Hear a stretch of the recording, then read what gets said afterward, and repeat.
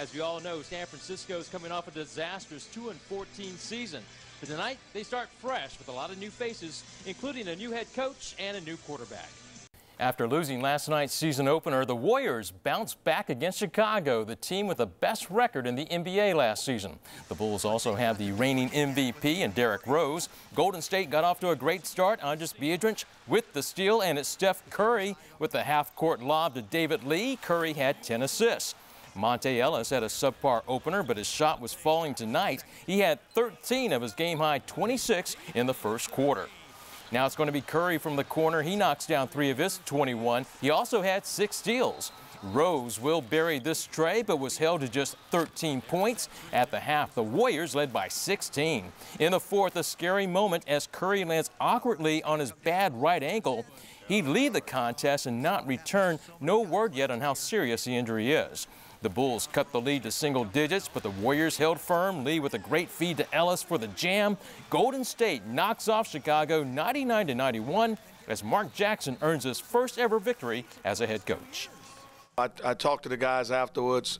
It would have been a blue Christmas for the 49ers if they had lost to Seattle on Saturday, but all season long, different players have stepped up. David Akers kicked 4 more field goals to set an NFL single-season record with 42.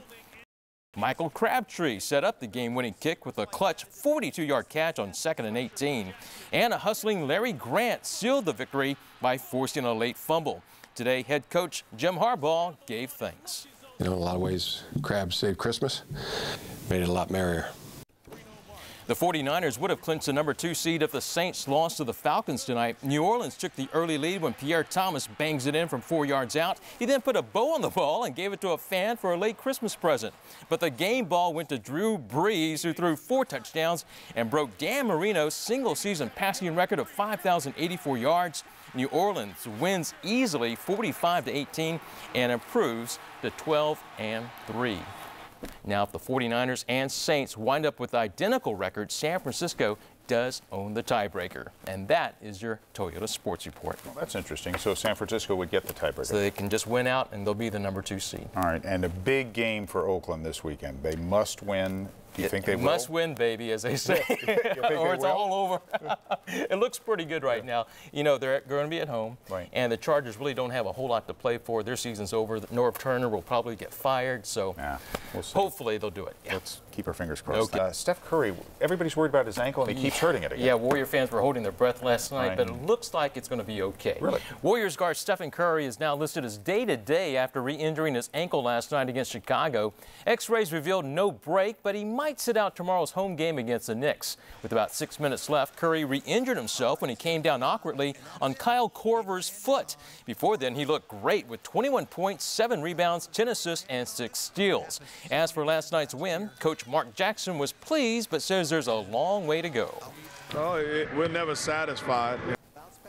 By the way, former Warrior fan favorite Jeremy Lin has been signed by the Knicks, so he should be in uniform tomorrow when New York comes to Oracle Arena. Despite being thin at wide receiver, the 49ers have released veteran Braylon Edwards. He did play last Saturday, but has been ineffective because of knee and shoulder injuries. The Pro Bowl rosters are out, and the 49ers tied the Patriots for most players with 8. Their running back Frank Gore, tackle Joe Staley, and kickers David Akers and Andy Lee. Making the team on defense, Justice Smith, Patrick Willis, and defensive backs Carlos Rogers and Deshaun Goldson. The Raiders had 3 players named to the Pro Bowl: defensive tackle Richard Seymour, punter Shane Leckler, and place kicker Sebastian Janikowski. Tomorrow night, Cal takes on number 24 Texas at the Holiday Bowl in San Diego. The Bears are a 3-point underdog. Cal is 5-2 in bowl games under head coach Jeff Tedford. He says the Bears will rely heavily on quarterback Zach Maynard and his brother, wide receiver Keenan Allen, a duo that kept improving as the season went on. Yeah, they've grown well together. The Kraft Fight Hunger Bowl is this Saturday at AT&T Park. That game will feature Illinois and UCLA. Today, players and coaches met with the media. Also on hand, 49er greats Ronnie Lott and Jerry Rice. The 2 Hall of Famers were there to support the Bowl's goal of providing food for the needy. This is a great community that we've been able to play for. The most important thing is that it can be beat.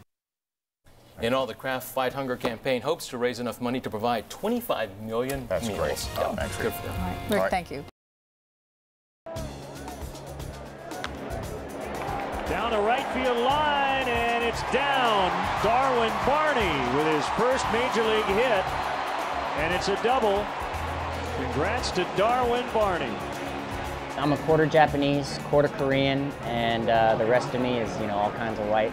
For me, the stereotype that I'm breaking is the one that I gave myself. Everyone gives themselves stereotypes where they give themselves boundaries, and for me, I always thought, oh, I'm not big enough, I'm not strong enough. There's some big guys out there. So I just kept working hard and chased it, and fortunately I'm here, and I'm trying to stay. After just one full season in the majors, Darwin Barney is not only the Chicago Cubs starting second baseman, he's being looked upon as a cornerstone for the franchise. One of 5 children, Darwin grew up in Beaverton, Oregon. He learned to play sports from his father. He grew up playing sports.